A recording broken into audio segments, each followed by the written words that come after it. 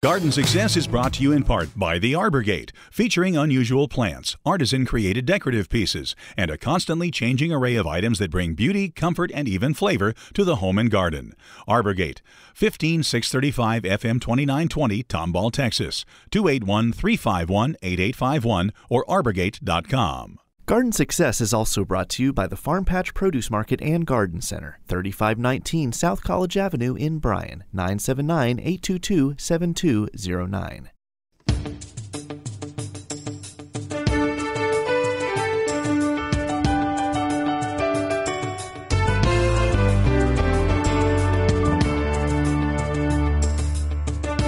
Welcome to Garden Success with Skip Richter, the show designed to help you have a bountiful garden and a beautiful landscape.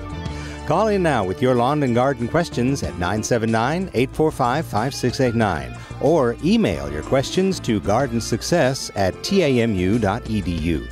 And now, Texas A&M AgriLife Extension horticulturist Skip Richter. Hello and welcome to Garden Success. Well, this is a good time to be inside listening to gardening shows on the radio instead of outside gardening, at least this part of the day it is.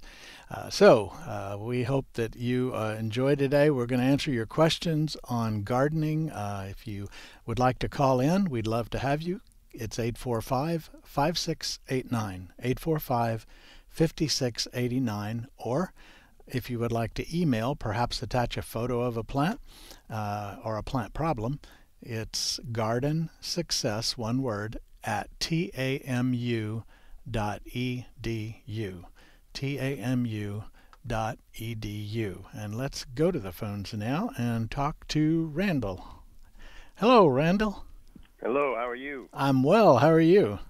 Doing great, doing great. I was just wondering if you got an email from me. About the Yopons. Yeah, and I sent you some pictures of what I want to do around the border of it. But my questions were, is that a good spot? It gets some sun, some shade, and also planting them now. Okay. Would it be okay? Is that crepe myrtle on the north, south, east, or west side of that bed? Oh boy, it is on. Let's think here. Yeah. I'm not really sure. Okay. I get some morning sun there, and then I get some afternoon sun on that corner edge. Okay. But that's good. Yeah, they're gonna be around the edges of it. Okay. Well, dwarf Yopon does well here. It can tolerate some shade, and it can also tolerate absolute full sun. In fact, it kind of likes that. But I've seen them growing in moderate shade and doing pretty well. So that would be my first thought if you want to plant them. The best time to plant is when we get into the fall. Just the days are mild, the demands are low. Technically, you can plant a dwarf Yopon 12 months out of the year, but the chances of it dealing with the shock of the transplanting and the water in that root zone, which is still going to be just in the same shape the container was underground, keeping it moist but not too wet, it's really, really difficult when the demands are 100 degrees.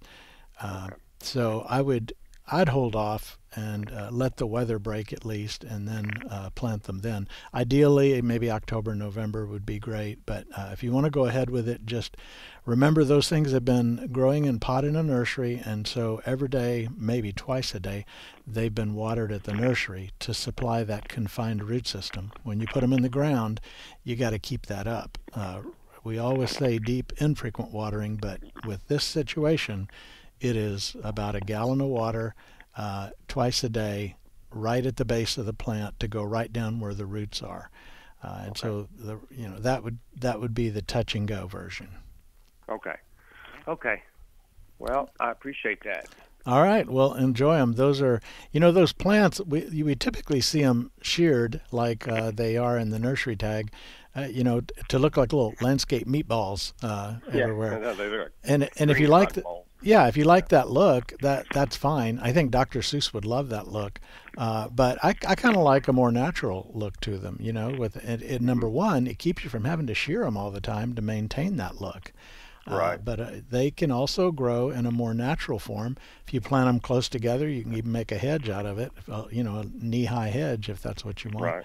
But yeah, just think about that as you get ready to do some pruning. Okay. What is their growing rate, by the way? They're slow. And the idea is they're dwarfs, so they're at some point they're not going to get much bigger. Although I've seen very old ones, get up 30 inches high. But with any kind of shearing, you can keep that from happening.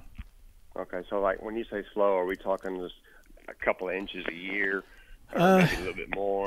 Well, when they're young, if you take good care of them, keeping the soil always moist, not soggy, and if you fertilize them moderately, a couple times a year, you can probably get a decent growth rate out of them, more than a couple inches a year for sure. But first they're going to have to establish. Plants are smart in this way. They know I need to get some roots down before I try to grow, and that Right. typically happens early on. So if you fall planted them, they've got all the way until next summer to get those roots down. When spring comes, they're much more ready to grow than they would be if you planted them now. Okay, and I did bring some, and I bought some conditioned soil to put down in the bottom of the hole I build, so they can have not just the Yeah. clay and stuff like that. So I'm trying to really help them along here. Well, what I would recommend you do, especially with the clay soil, is you put that better soil down and spade or rototill or whatever as deep as you can, get it down in the soil, and then dig the hole to plant, rather than just putting the good stuff in the bottom of the hole. Right. The clay holes can become underground bathtubs, especially when it rains too much, or if the irrigation's on too much. And that's really bad for the roots. And so they're better off if you can amend the top 6 inches of soil. They'll be very happy, happier than if you threw something in the bottom of the hole. Oh, okay. Okay, good to know. Yeah. Okay, well, we'll try and see what happens. All right. Well, All right. Good luck with it. Thank you. Thanks for the call. Our phone number is 979-845-5689. 845-5689, or by email gardensuccess@tamu.edu. We're going to go to the emails here, and we've got a question, email from Rosina and Thomas, and it's about watering. There's some dead areas in the lawn in the photo, and they've been using some cans to catch water as they run the sprinkler. And at a certain amount of time, they caught a quarter inch of water. So just remember, when we water our lawns, we want to catch at least a half inch. So however long that takes. You may have a sprinkler system that can put out water pretty fast, which most can, and the soil can't take it in that fast, and so you get runoff if you try to put certainly if you try to put an inch down. An inch is a good deep soaking, by the way, and when you water that much, you don't need to water all the time. I've got areas in my yard, even with this heat, that I'm not even watering once a week, and I know that's, it's not the greenest, prettiest golf course looking lawn on the block for sure, but it's saving water, and it's helping the plants get through this. But if you can put down at least, I would say 2/3 of an inch would be a good place to start for a lawn, and then give that good deep soaking. You shouldn't have to water very often. Now, having said that, the symptoms in the photo are large streaks of dead area, and then some areas that are just kind of mottily living dead. So I think there's two things that we need to note. The large streaks are somehow related to equipment. It could be pushing the lawnmower across it, or a riding lawnmower going across it. It could be something related to a fertilizer spreader that was not, that may be putting out a product that could hurt lawns, like a weed and feed, in the season when the lawns least can take it. But I think it's more of a physical damage from the mowing, the blade, and just the traffic of going through there mowing. That nature does not know how to make those kind of streaks in a lawn, so that's something mechanical. There is some research-based information out there on, I can't remember if they call it scorching, or it looks like they're scorched, but when grass is very stressed, water stressed, and or maybe it's water stress because the roots are dying, and then you run an equipment over it, you can get, it's just like you just have a burn streak across there from the effects of the weight of the wheels or some other effect. It could be the blades too. So if that blade is not sharp, and if the grass is kind of semi-wilty when you mow, that's when you can often get some of that kind of damage. So you might check that, make sure the blade's sharp, and if you're when you water and you get the leaves perking up, the next morning they look good, sometime in the next day or two, go ahead and mow. And then that's a better time to make that mowing. So the third thing I would say is, because of the mottliness of the dieback, I think you might have a disease called take-all root rot going on. Now, I can't diagnose take-all from a picture, but I've seen enough take-all to where I kind of know how it ends up making the lawn look. Number one, it dies out in irregular areas, not round circles, not streaks. Number two, you often get kind of a chlorotic, yellowish leaf symptom that's part of that process of it dying. Because take-all is a root rot, it kills roots. And if you don't have roots, you can't take up nutrients. And iron is taken up at the root tip, so it's often an early sign of take-all root rot. To do that, let's see, I'm going to send you a response that has a website that tells you how to take a lawn sample. It's on YouTube. It's a video I did a number of years ago, but it tells you how to take a sample. And if you'll do that and bring it to the AgriLife Extension office, we'll take a look at it.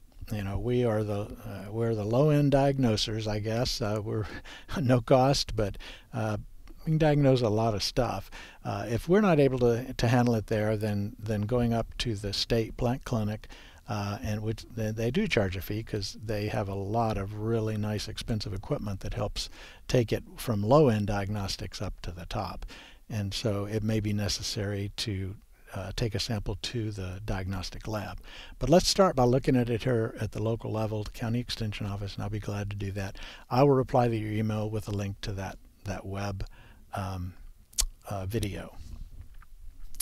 Let's see, our phone number, 845-5689, 845-5689, or by email at gardensuccess@tamu.edu, gardensuccess@tamu.edu. This is had an interesting email come in from Linda about some zinnias that reseeded, which zinnias will do, but some of the plants don't have the normal zinnia-looking flower. They look almost like little globes. And I have not seen this before. You learn something new every day. I do not know if maybe in the parentage of the breeding line there was some of that, because when you buy zinnias, you're often you're buying a plant that's been crossed. And so when you take seed from a hybrid type plant, then the results are going to come out different than the parent. All the genetics that are mixed up into that hybrid start to separate out when you collect the seed, and you're going to hit off all kinds of different or at least two kinds of different zinnias that are coming up. So the globe thing is very strange. It's only happening to one plant that I see there, or it's distinct within a plant. So I think that's a genetic deal. If you want to cut off a couple of those or dig one up and bring it by the extension office, let me take a closer look at that. Because in the photo, I can't fully make out what's going on there, but that is interesting. Linda, thank you for that email. Let's see, Chris emails, and he has some yucca plants that have bloomed well the last 5 to 7 years, but this spring they didn't. There, of course, were other yuccas around town blooming, and so why are his plants not, and some others do? I don't know. I don't know exactly why they didn't bloom this year. We have strange weather, and we always blame stuff on the weather because it's often due to the weather. But I don't know if the freeze back in February of last year affected the plants in some way where they kind of missed a cycle. That is possible, but it also could just be due to maybe a lack of sunlight or some other thing going on, but that wouldn't have changed dramatically in a year.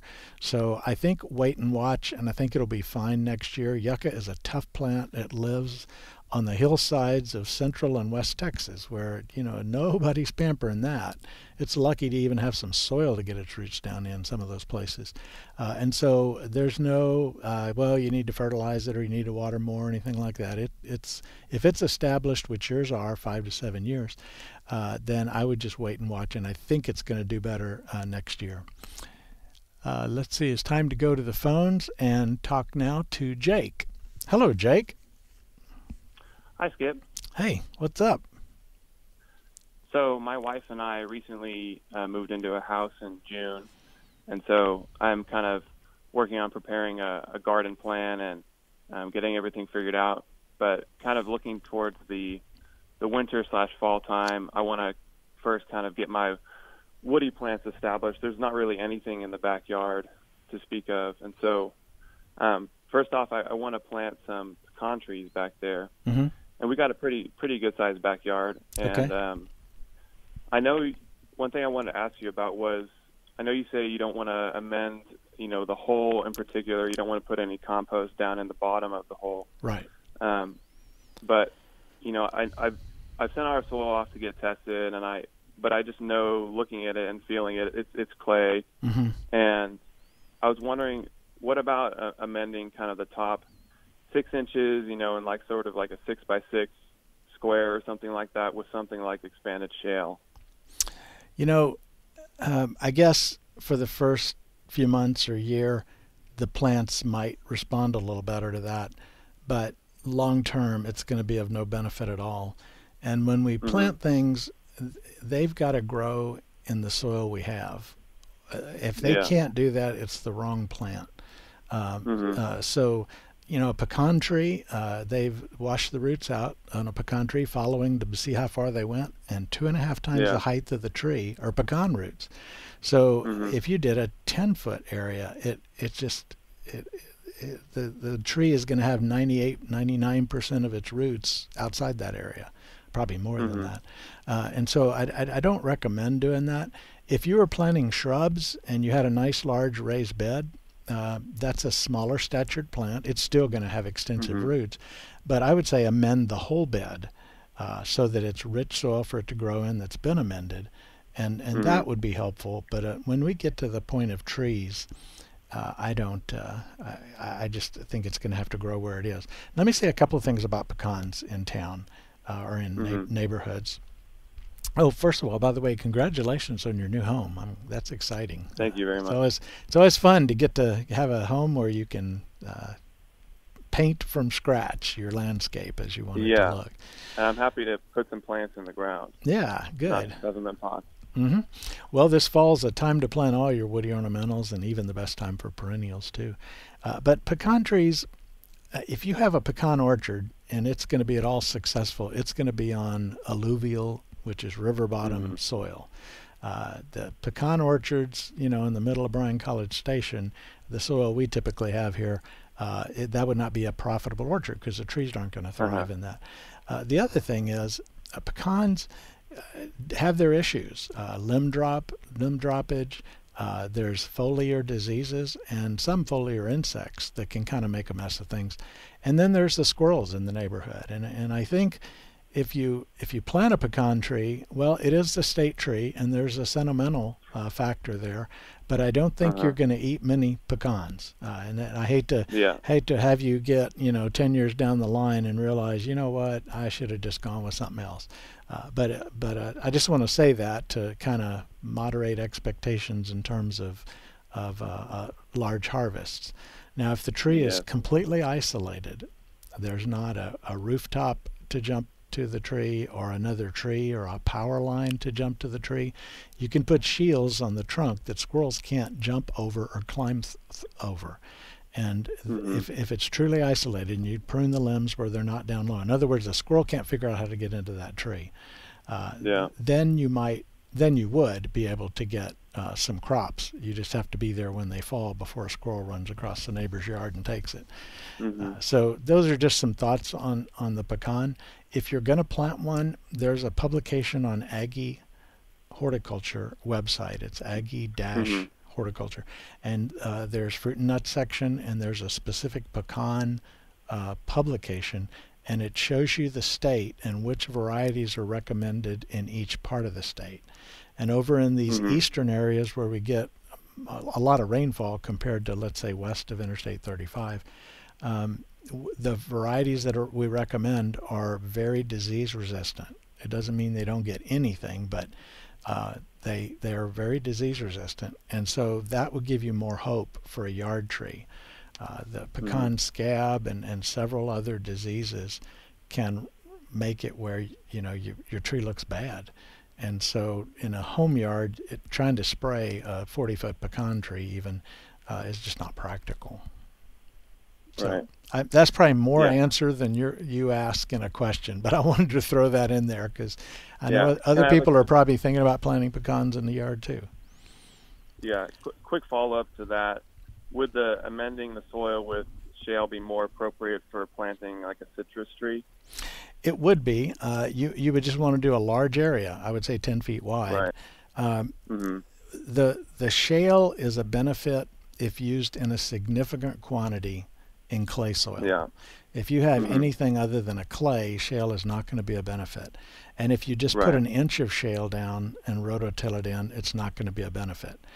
But probably about 4 inches of shale mixed down as deeply as you can make a significant difference in the internal drainage of a clay soil. And some studies by AgriLife up in Dallas looked into that and showed that. But I guess the analogy I like to use is, imagine you have modeling clay and I give you a few grains of sand or pea gravel and you mix it all in. What do you have? Well, now you have modeling clay with pieces of pea gravel here and there all through it, and it didn't do anything to loosen up the clay. So we got to get a quantity in there to get that benefit. Yeah, I've seen some of the videos, I believe, from Dr. George on YouTube, where he talks about mixing, I think it was 1 part compost, 1 part expanded shale, and 1 part native soil. Yes, that's a good recipe. And for a lot of our landscape beds here, I just recommend people put the bed on top of the ground. In other words, you buy a nice bed mix and you bring it in, and I'll spread about 4 inches, rototill it to kind of not have such a sudden interface between this wonderful store-bought soil and the heavy unimproved clay, and mix it in, and then pile in several more. Get it up 8, 10, 12 inches high, because it's going to settle down, and then your plants, the drainage around the plant is better, and they've got a good quality soil to grow in. All right. Thank you, Skip. Yeah, and contact us about specific plants you might have questions about, or how does this do here? We're happy to answer that, because this is a long-term investment in your new home, and we want it to be something you're glad you did that way 20 years from now. Yes. All right. Thank you. All right. Thank you, Jake. Appreciate the call. The number is 845-5689, 845-5689, or by email, gardensuccess@tamu.edu, gardensuccess@tamu.edu. Let's see here. We're going to go back to the emails, and we had a question from Sherry. Sherry had some tomatoes that had blossom end rot on them, and blossom end rot is caused by a lack of calcium reaching the end of the tomato. That's why the end rots. It's the very end. And often we see blossom end rot on the earliest tomatoes of the year, and then it kind of goes away. Because I guess the plant doesn't quite have the root system as extensive early on, or maybe it's a soil temp factor. But anyway, but it's typically caused by fluctuations in soil moisture. So if you're in a container and it dries out, and then you water it real good, and then it dries out, or if that happens in the soil, that disrupts that nice flow of calcium up into the plant.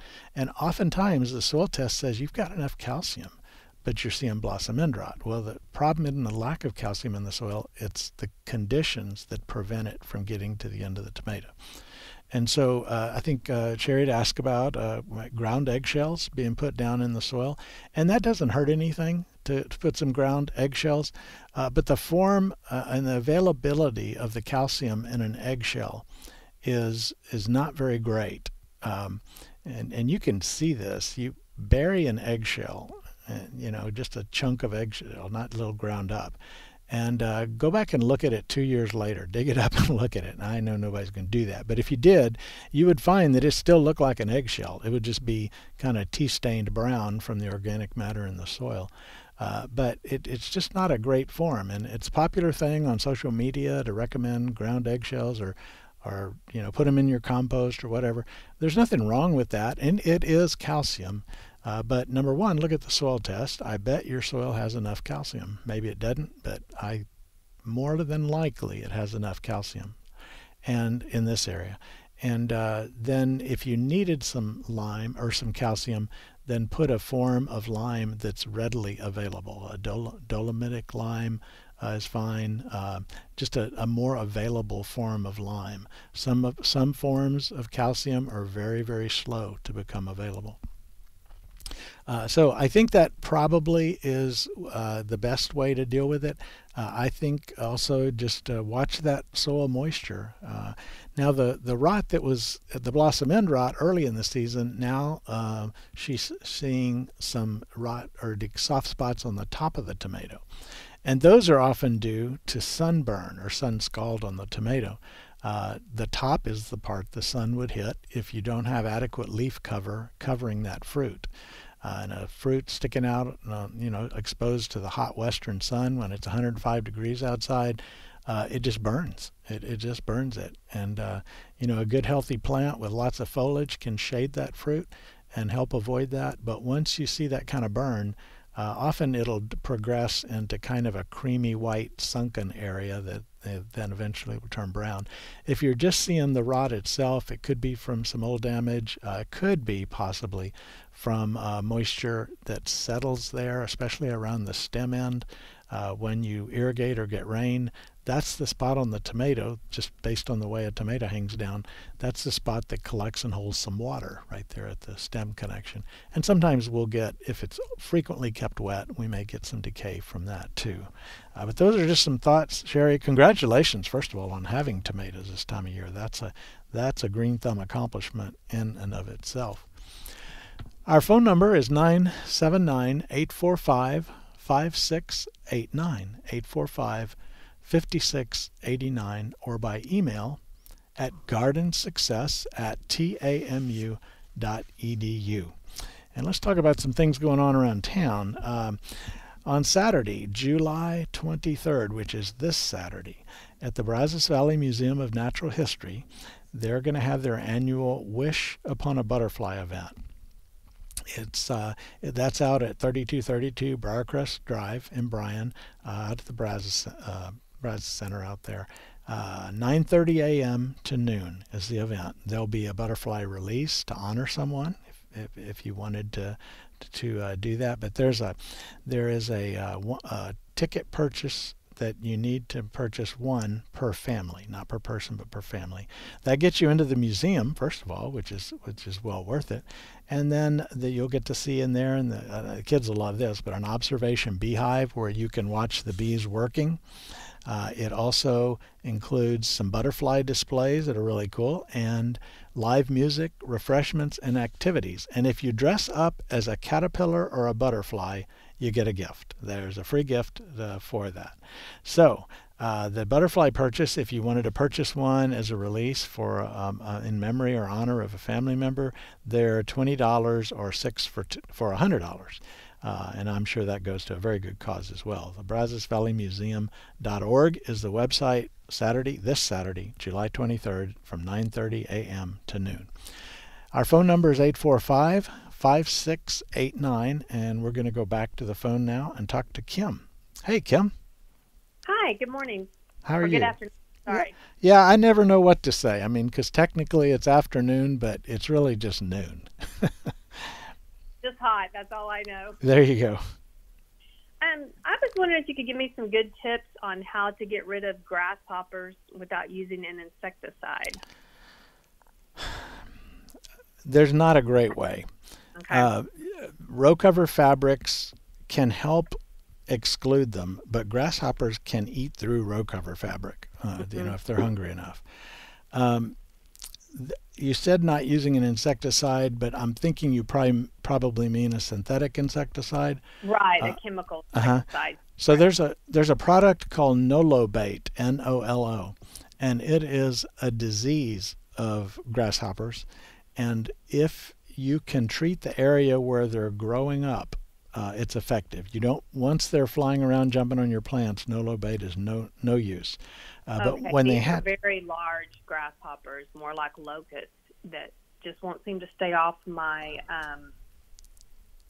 plants in the butterfly garden. Okay. Are they? What color are they? Green with some brown. Okay.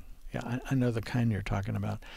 Well, if you could, once they have wings, they fly, and they often will fly from a grassy field into your lawn. But if you could treat the area where they're hatching out, the nymphs have to hop around. They don't have any wings, and the Nolobate will get rid of them in that stage. But it's not easy to do, especially if you're having to treat a very large area. There's going to be some expense there. So once the grasshoppers are up and flying in, I do not know, other than a chemical insecticide, I don't know a good way to kill them. You can't put a night light out and attract them to it or any other thing. They are what they are. So covering the plants to protect them would be the only thing that comes to my mind. If we got any entomologists listening in that know better, please do let us know. I've tried to catch a few of them, but it's hard. They seem to really like the milkweed more than anything else. So. Really? Okay. Yeah. My other question regarding the same plant is I have a horrible aphid infestation on some of the other milkweeds. I've used neem oil several times with some soap, but it just seems like I'm continually having to go back and spray. Are these yellow, deep yellow aphids, brown, golden yellow colored? Yes. Okay. Well, milkweed can survive covered wall to wall with those aphids. They are sucking juices out of the plant, but it just doesn't kill it, and it survives. And I actually plant that milkweed in my garden, because when you get those aphids on the milkweed, they're not going to go to your roses, they're not going to go to your tomatoes. It's a different aphid species, and not going to go to your crepe myrtles. And you will get every beneficial insect in the world that eats aphids in there. There will be parasitoid wasps, there'll be hoverfly larvae, there'll be lady beetles and lady beetle larvae, and so on. And so I look at it not as a problem, but as just a nursery for beneficial insects. And so I don't know if that kind of mind shift is possible, but if you can make it, I think you just don't worry about them. They'll be fine. I think I was concerned because I saw that they were getting on some of the herbs that were nearby, and that started worrying me that they were going to spread. So you saw the same yellow aphid on the herbs? No, I just saw the white dots, and so I thought that's what they were. Yeah. Well, there are a lot species of aphids out there. Okay. And they don't each just eat one kind of plant, but they do have a range. And I have not discovered another garden or landscape plant that this particular aphid, it's called the oleander aphid, it's one of the names for it.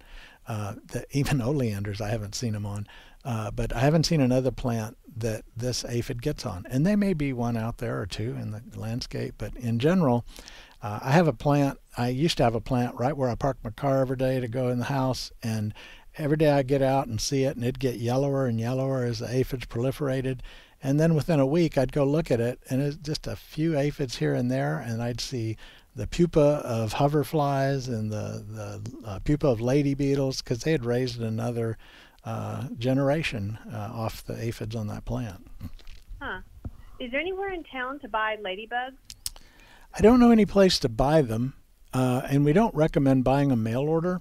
That's a species of lady beetle that's often collected during their hibernation is one time. And we have lady beetles here, so if you have aphids, they will come, and you got to be patient. I had some aphids in the garden this year, and we were not getting any beneficials on them. And I just waited and waited. I had some plants. I just let the aphids have them. And now, last week, I went out, and I'm telling you, there's beneficials that I had to go look up because that kind of aphid crop brings in a lot of feeders that like to eat them. And so I would say that's the best thing to do. If you learn what they look like and learn what their larvae look like and their pupa look like, when you're out and about and you see some on a plant, you can give them a free ride to your house. Okay. But you got to have something for them to eat. Okay. Well, I'll stop treating. That's great news. One less thing to do. We got plenty to worry about without. Thank you. Bye-bye. All right. Thank you, Kim. Our phone number is 845-5689, 845-5689, or by email at gardensuccess@tamu.edu.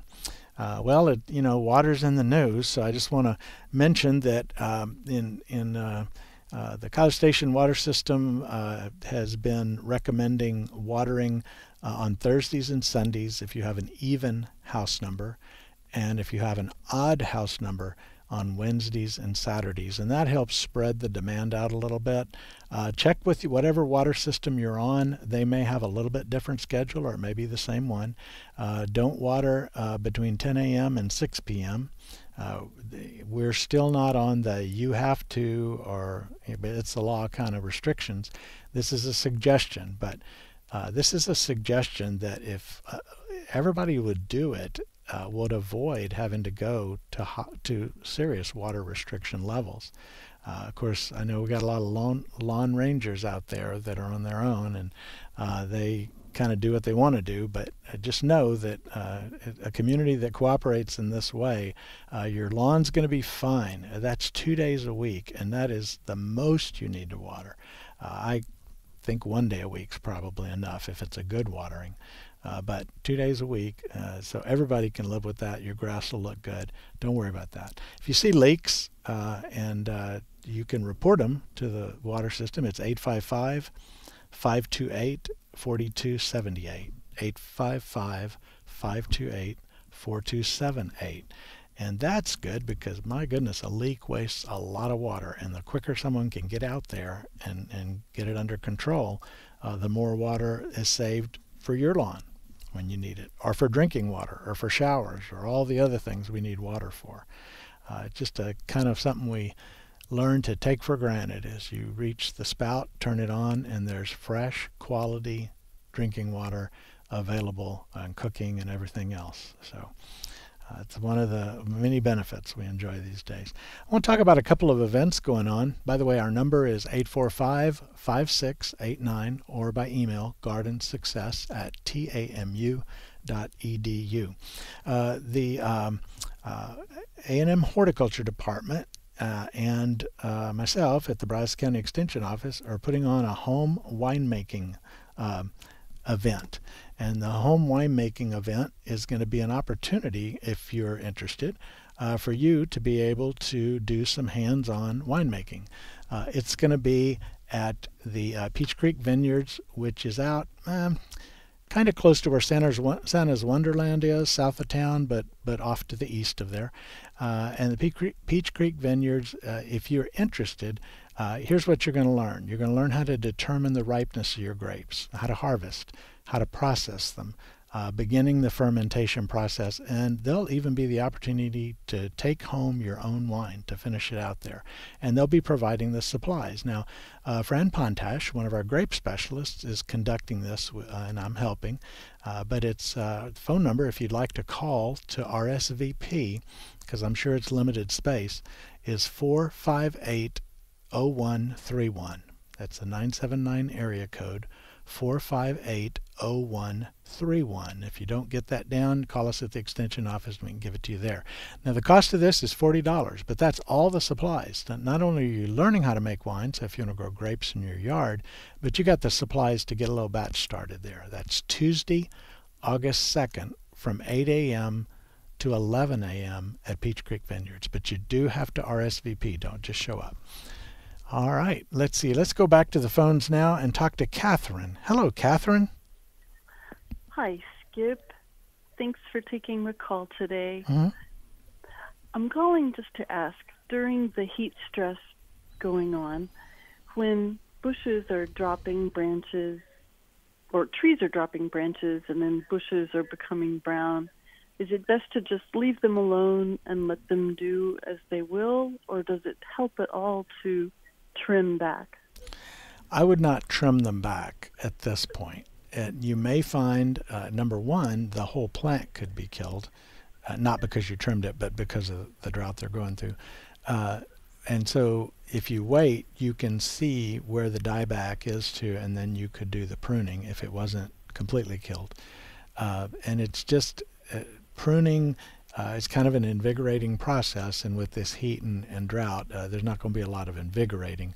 But the last thing we want them to do is try to put out some succulent, fresh, new tissues and shoots that they're just going to have a heck of a time trying to support, because obviously they're turning brown because they couldn't support the foliage they already had.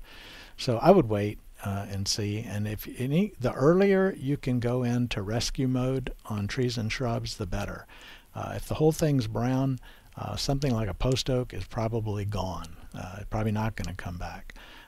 There are plants that can turn brown and bounce back, like the cypress trees we see around here. They can brown out, and often in August you'll see them brown out, maybe a little growth at the ends of the branches.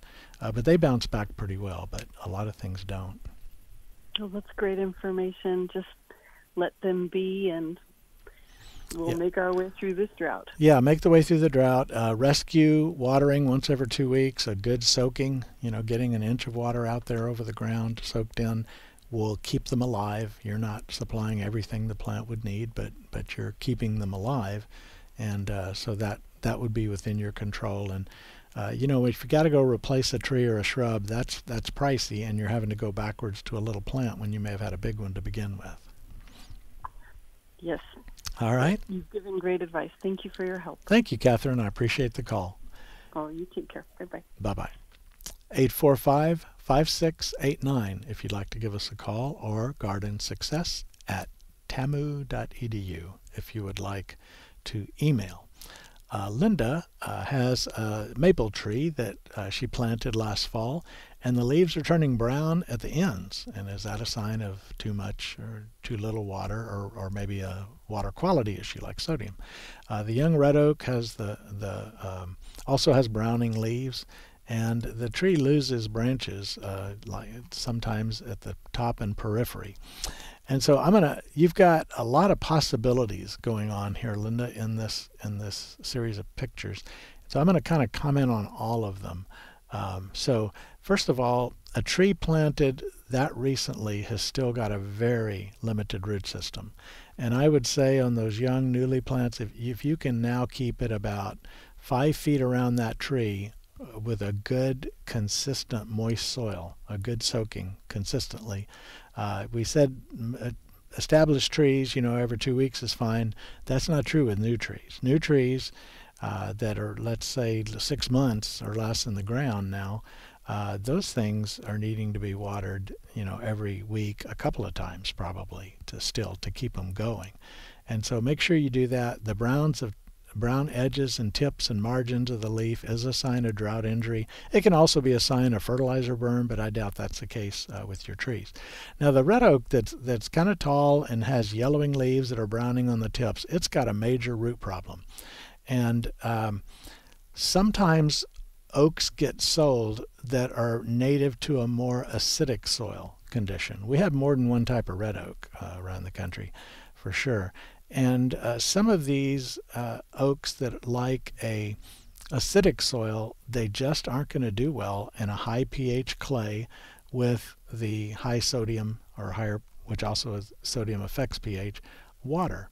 And so it may be the wrong species. The other thing it could be is a circling root around the tree. So dig down with a hand spade or trowel around the tree. Maybe use water to wash out if you need to, and look for a root that's going in a circle. It'll be somewhere between a 6-inch circle and could be a little bit bigger, but it wouldn't be showing the problem if it was bigger than 6 inches. But you got to cut those circling roots because eventually they strangle a tree, and if it's been in for a while, that is a problem that we see. We often see that on Bradford pears, and typically 8 years down the line, that circling root and the growing trunk come together, and the root ends up as a strangling factor on the tree. So I would look at those two possibilities.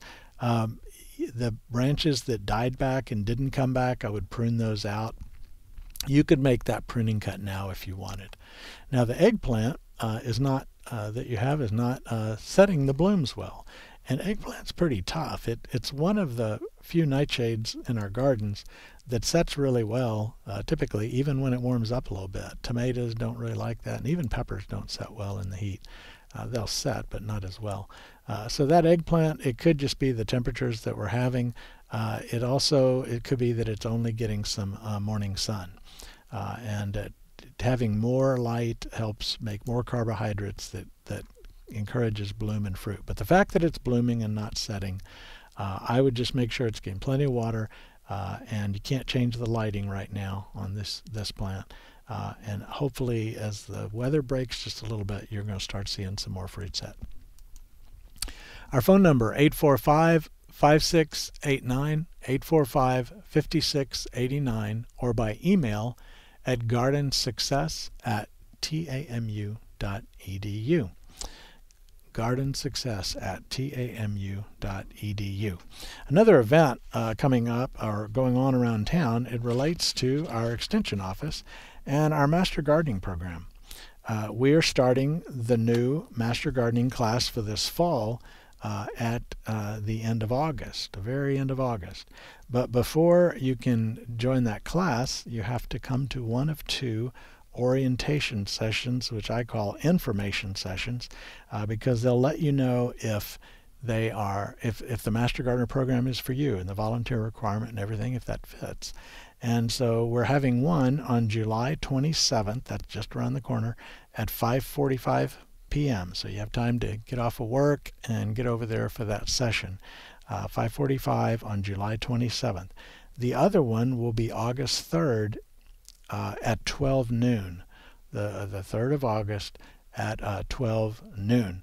And so hopefully you can make one or the other. Now you need to call the AgriLife Extension office here in Brazos County.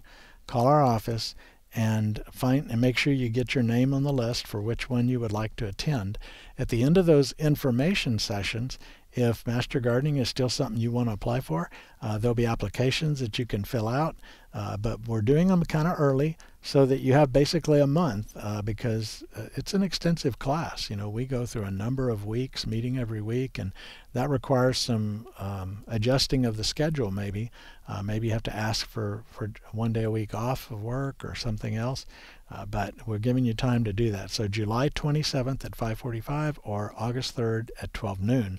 And call the extension office. You can ask to speak to Janice, and she will make sure you get the information you need and get your name on the list so that you can be part of that if that turns out to be something you'd like to do. Master Gardening is a wonderful, wonderful program full of wonderful people.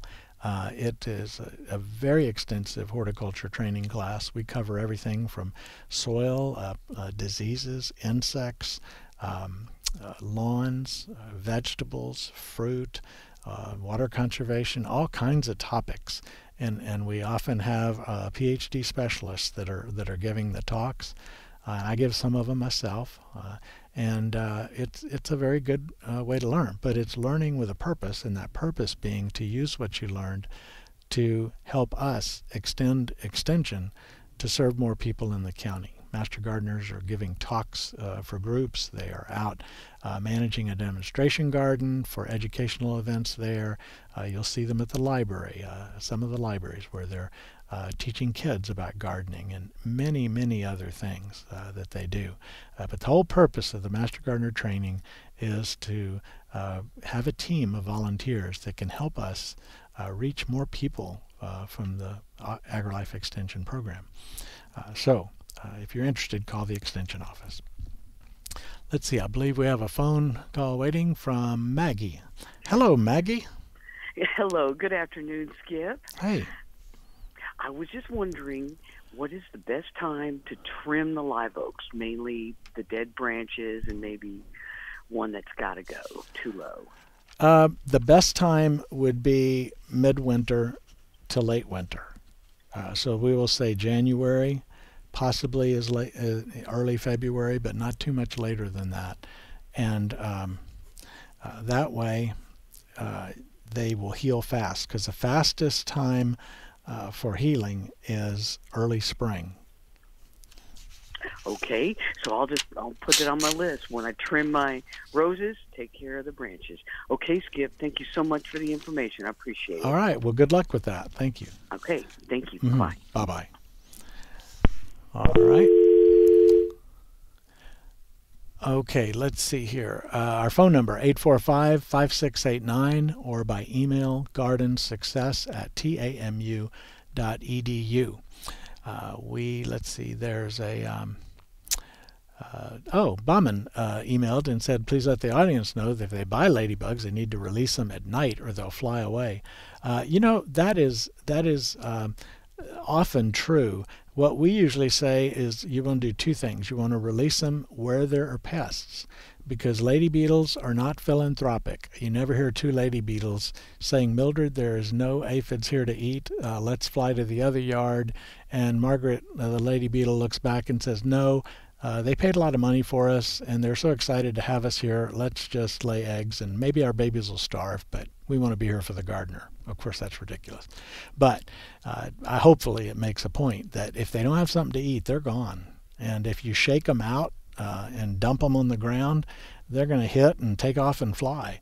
So what we usually do if we're releasing them, and again, I do not recommend buying and releasing them, but if you do, you just kind of open up the little bag they came in and let them crawl out. And as they crawl out, they hold up pretty well. I saw a demonstration by a company that sold beetles one time, lady beetles, where they took a 7-Up or Sprite and they shook it up, and then you know what happens when you shake up a can of 7-Up or Sprite, and they popped the lid and it spewed 7-Up or Sprite all over the plants. And the lady beetles were gathered around each of those sugar drops, just feeding like crazy. They crawled up on the plants because they had been released down low gently, and they crawled up on the plants and started feeding. That's attractive to them. And so that will also help kind of settle them down and make them maybe want to hang around a little bit longer. Well, let's go back to the phones. Again, 845-5689, and we're going to talk to Brian. Hello, Brian. Hey, Skip. Love your show, but two quick questions. Got the City of College Station's recommendations on how often to water. Yes. But they also said to water for 5 minutes, let it soak in, then go back and do another 5 minutes, let it soak in, and et cetera, et cetera. I don't have that kind of time. Second question, chinch bugs. Chinch bugs are in the lawn again. Mm-hmm. And already treated them twice this year and doesn't seem to be helping. You got any advice for super strong chinch bug killers? Absolutely. We had an email too. I'll hang on and listen because I know you're busy. All right. Well, thank you for the call, Brian. Thank you. Love your show. Thank you. Regarding the watering, 5 minutes is not going to be long enough. I don't know if there's probably a breakdown in communication there on that, but the goal would be to turn on your sprinklers and put some straight-sided cans, like a bean can or a coffee can or a tuna fish can. Put them up, bunch of them all over the lawn or the area where it's getting watered. And then see how long does it take to catch an inch of water. Now, what you're going to find is you're not going to be able to catch an inch of water. At some point, you're going to see runoff, and a little short of that time is how long the sprinkler should run. Then it should go off for about 45 minutes to let it soak, and then come back on again and run until that point. And you'll kind of figure it out. And you can set your little clock to water repeatedly. But it's not going to be like 5 minutes and then wait and 5 minutes and wait. It's going to be a longer time. But depending on the sprinkler heads that you have, the pop-up heads that just spray water continually in all directions, they put out a lot of water fast. There are rotors, and that's the stream that you see that kind of gradually moves across the lawn and then comes back the other way. they put out water pretty fast, but not as fast as pop-ups. And then there's multi-stream rotors that look like little fingers shooting across, little fingers of water shooting out. And as they get to the other side, they sort of disappear and then new ones appear. They don't go back and forth. They just go in one direction. Those are very efficient at putting out water. So you could run one of those for way longer than you could run a pop-up sprinkler and before you started seeing runoff. And so it's your own yard, your own system, your own pressure, your own type of sprinklers, and so on. If it's a slope, you're going to have runoff faster than if it's level, and so on like that. But just keep in mind that the goal is to get at least a half inch, probably better 2/3 of an inch, and maybe even up to an inch down, especially if you want to benefit the tree with that particular watering cycle and on when you water. Now, chinch bugs. We had a question also from Kimberly about chinch bugs. When is the best time to treat them in the St. Augustine grass? Well, chinch bugs have 2 generations a year here. In the early summer, spring, early summertime, there is a first generation that doesn't amount to much. And then those go through the life cycle, and we get the really populous generation typically in August. So you shouldn't have been seeing enough chinch bugs to treat in the past couple of months. I have not yet seen chinch bug, and I tell you right now with drought, it's kind of hard to tell whether it's chinch bugs or not until you get on your hands and knees and part the grass and look for the little insects. You can go online and see what does a chinch bug look like. The adults are black and white, and the nymphs that haven't gotten their wings yet are typically kind of a reddish brown, rusty color with a white band across their back. And there's a little other variation in there. But look for them, and if you see them, then it's the time to treat for chinch bugs. We don't pre-treat. We don't preventatively treat for them. When they start in many years, they don't end up being a problem. When they start in and they're going to be a problem, it's time to do the treatment at that time. And chinch bugs almost always start in the sun next to some type of a masonry, driveway, sidewalk, or something like that. And the grass looks like it needs watering. You water it, it doesn't get better, and it just gradually, this problem is spreading out into the lawn. And go to the edge between healthy and dead, somewhere in there is where you're going to find the most of the chinch bugs that you have. So that's kind of the quick and easy on chinch bugs. If you do want to take a lawn sample and you don't know what they look like, you don't know how to do that, I can send you a video of how to take a lawn sample. You're going to take a little 4x4, 4x6 inch plug from that zone between healthy and dead, slip it in a Ziploc bag and zip it up right away, and then bring it to the extension office, and then we'll have the bugs in there if that's what we are going to be treating for and going after. All right. Well, I think we kind of covered a number of things today, so I look forward to visiting with you again next Thursday. Tell your friends about the show. It is every Thursday from 12 to 1 here on KAMU-FM, and we'll look forward to another visit next week. Good luck with your gardening in the meantime.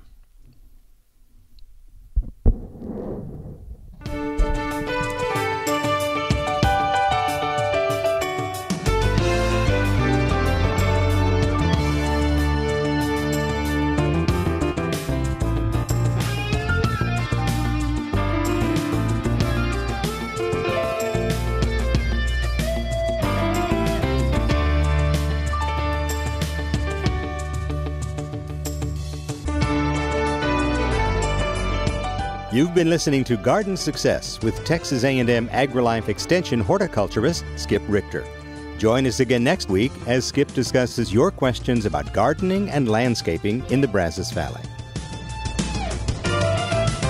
Garden Success is brought to you in part by the Arbor Gate, featuring unusual plants, artisan-created decorative pieces, and a constantly changing array of items that bring beauty, comfort, and even flavor to the home and garden. Arbor Gate, 15635 FM 2920, Tomball, Texas, 281-351-8851, or arborgate.com. Garden Success is also brought to you by the Farm Patch Produce Market and Garden Center, 3519 South College Avenue in Bryan, 979-822-7209.